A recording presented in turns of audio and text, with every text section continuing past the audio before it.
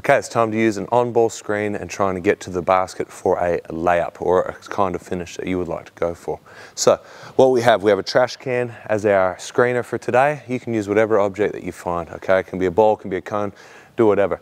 What we're going to do, and Coach Bob's going to show us now, is we're going to flick the ball to ourselves first. We're going to face up, throw a little jab, try and get the defender engaged, and as we dribble off the screen, we're trying to get, nice Bob, nice and straight around the screener, going shoulder to shoulder. So we flick the ball out, boom, nice little jab. Again, we're trying to go shoulder to shoulder with the screener, tear in the corner, and finish with a layup or a floater or whatever you want to use around the basket, okay? As you come off for the layup, try not to go on a straight line. Try to engage that post defender. Imagine there's someone else sitting in the keyway. You're trying to use a move to get around them also. The main point, two of them.